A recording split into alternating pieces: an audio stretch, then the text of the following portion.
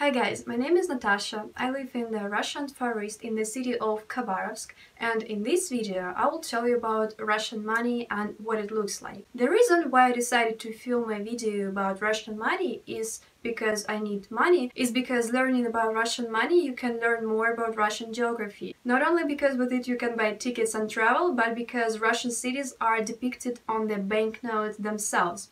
So, let's go!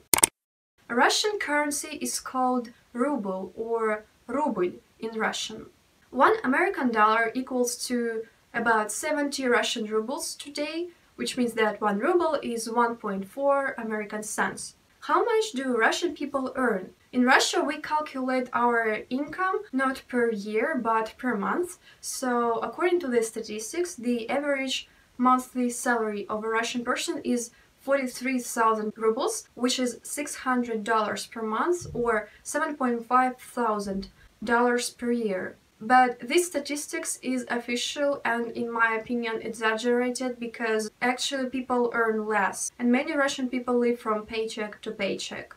But let's not talk about sad things. And now I'll tell you about how ruble got its name. There are two versions for this. The first one is that ruble comes from a verb rubить, to chop, to cut, because in the old times in Russia, a ruble was considered a cut-out piece of a silver bar called grivna, or grivna in Russian. Grivna was a measure of weight and a currency of the Kievan Rus. By the way, grivna is a name of the contemporary currency of Ukraine. Another version of the word's origin is that ruble comes from a noun rubets, a seam left around the silver bullion after casting, which means that ruble meant a cast with a seam. 1 ruble consists of 100 kopeks, and I will tell you about kopeks later in this video. So, to show you Russian money, I decided to go to a place where people get their money, or lose, to the bank. I actually filmed it spontaneously when I was just going to the ATM to cash out my money, and I decided to film it and to make a video about Russian money. By the way, ATM in Russian is bankomat, bankomat. Okay, let's go to the bank. I decided to film as I'm going to a bank and withdrawing money from my card. And this is Sberbank, one of the most common banks. It comes from sberегательный, which is like saving, and bank, which is a bank. Выберите сумму. Заберите деньги. So I decided to take 8,200 rubles. Now I'm looking for a place to sit and to count this money and to show you how different Russian banknotes look. Let's sit on this bench. All I really want to see is the I don't really need a D, I need the. In Russia we have a tradition to place cities on banknotes, so here you can see the city of Khabarovsk, the city where my university is, and this man is... I will go to another yard.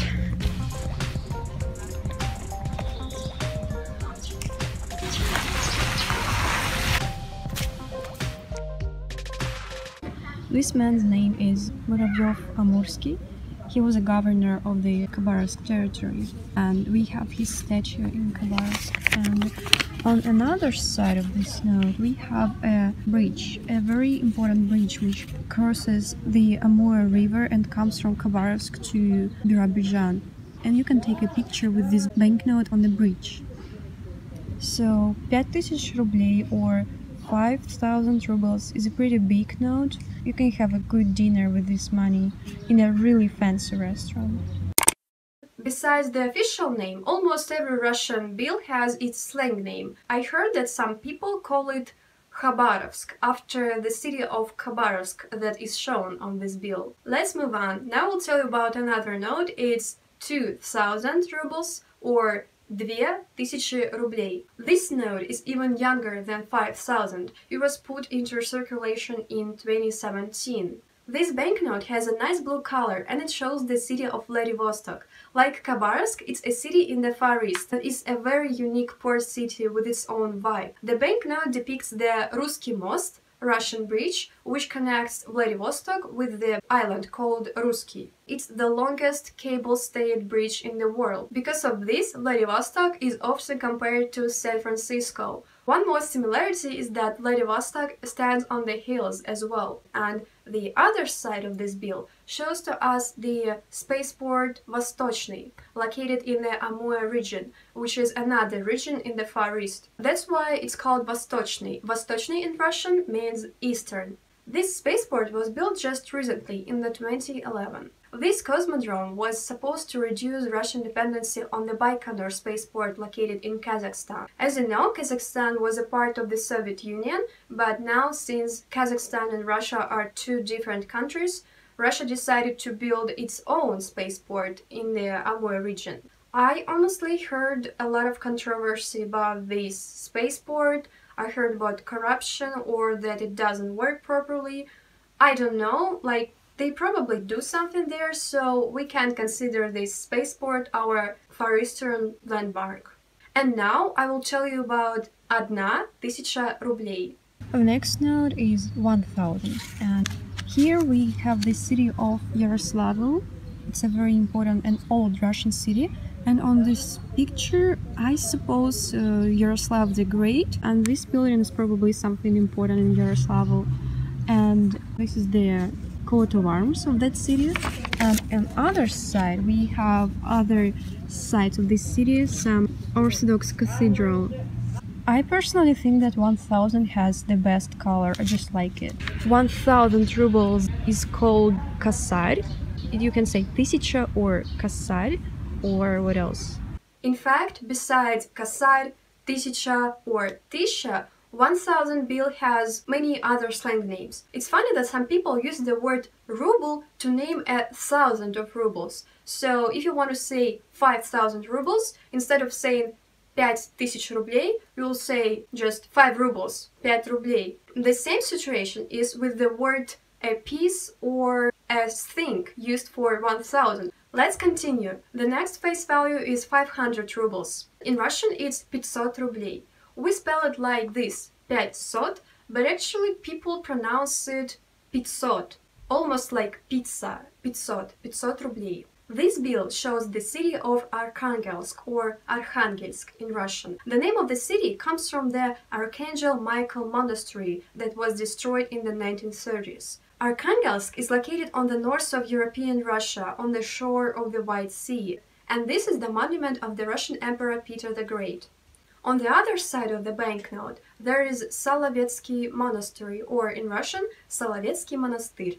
It was one of the largest Christian citadels in northern Russia before it was converted into a Soviet prison and a labor camp in 1926. Today it's again a monastery, of course. The slang name for the 500 note is Pitikhatka, and this word has a very interesting story, and not even all Russian people know about this. The story tells that in the 18th century in Russian Empire we had a banknote with a value of 100 rubles, and there was a picture of the Russian Empress Catherine II. The name Catherine in Russian is Yekaterina, and a diminutive of this name is Katya or even Katka. That's why people called by this word Katya 100 rubles banknote, and when it's 5 bills with the value of 100, it is 5 Katka, so it's Petty Katka. That's why it became Petykhatka. Let's go to the next banknote. It is 200 rubles, 200 rublей. It has the same design as the 2000 banknote,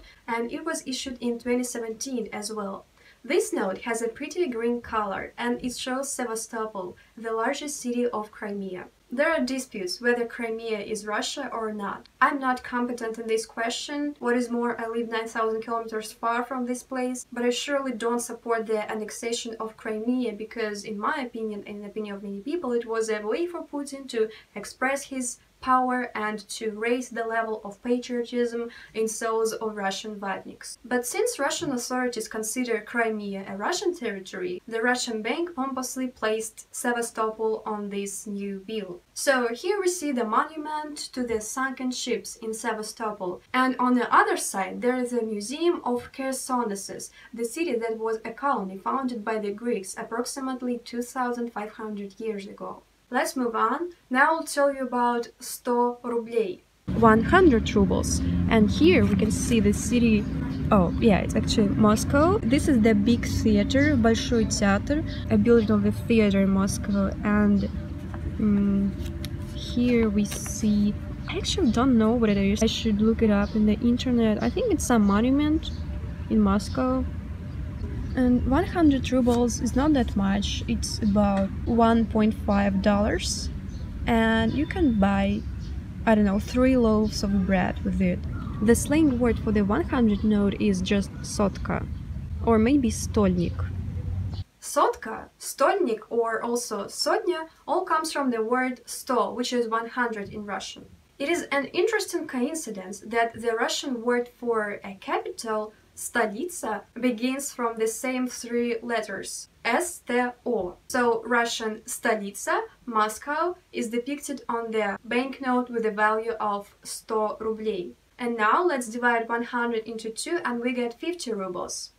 50 рублей. We spell it like 50, but when you're speaking in Russian fast, you can say 50 or even 50. This bill shows to us the city of St. Petersburg. Here we see the sculpture of Neva on the background of the Peter and Paul fortress. The statue of Neva is located at the base of the rostral columns, and these rostral columns, together with the building of the stock exchange, are shown on the back side of the bill.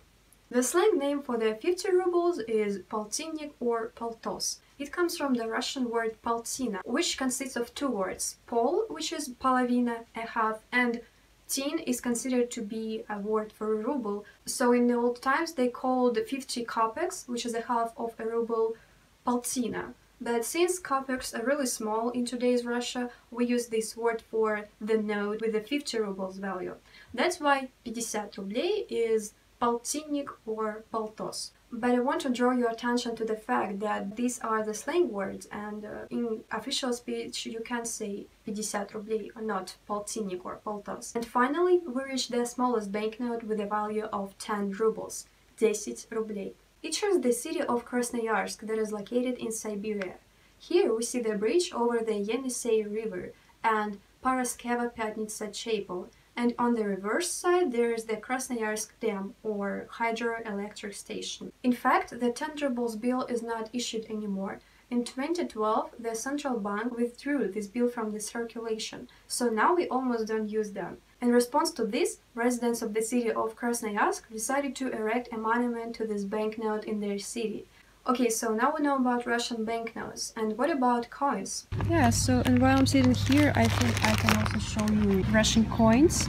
I have something in my pocket. I'm not sure what do I have. This video is a complete improvisation. So here I have a lot of sunflower seeds, yeah. So in my pocket I found that exactly 3 coins that I want to show you. I will show you from the biggest to the smallest one. 5 rubles. Actually, it's not the biggest one because the biggest is 10 rubles. I will show it to you right now. So 5 rubles, it's written here 5 рублей, 5 rubles. And on the tail of this coin there is a Russian coat of arms, a 2-headed eagle. And it's written here Российская Федерация, Russian Federation, Bank России, Bank of Russia. The next coin, the smaller one, is 2 rubles. 2 rubles is almost the same, it has the same design, so it's 2 рубля. Next coin is 1 ruble, but these are not the only coins that exist in Russia. We also have kopeka or kopek, and I will show you them just now. Kopeka comes from the word kopyo, a spear, because these coins depicts a spearman. This is the Saint George who, according to the legend, lived in the 3rd century AD and who was sentenced to death for refusing to recant his Christian faith. In Russia we have coins with the value of 1, 5, 10 and 50 kopecks. However, these coins are very small and we don't use them anymore. In several cities in Russia we have monuments to the kopeka. For example, this one in the city of Irkutsk in eastern Siberia. People's love for the ruble is depicted in the monuments as well. We have monuments to the ruble in many Russian cities, such as Dimitrovgrad, Syktyvkar, Novosibirsk, Tomsk and Barnaul. I hope this video was interesting for you and that you learned something new about Russia today. And I have an announcement. Since we are talking about money in this video, I decided to work as a teacher of Russian. So I will give Russian lessons online. If you are learning Russian or you want to start learning Russian, you can message me on Instagram or Facebook, and all the links will be under this video. Since I'm a newcomer, the lesson price will be a little less than average. And the first lesson will be free, because we will just get to know each other and develop the strategies suitable for your learning. I also want to invite you to my Instagram page of Yeah Russia, where I post useful content about Russian language and pictures from my hometown. Okay guys, this was a Russian money video filmed really randomly while I was going to a bank. I hope you enjoyed that. If so, tap likes, tap the bell, subscribe to my channel and write your comments, and have a good day. Bye.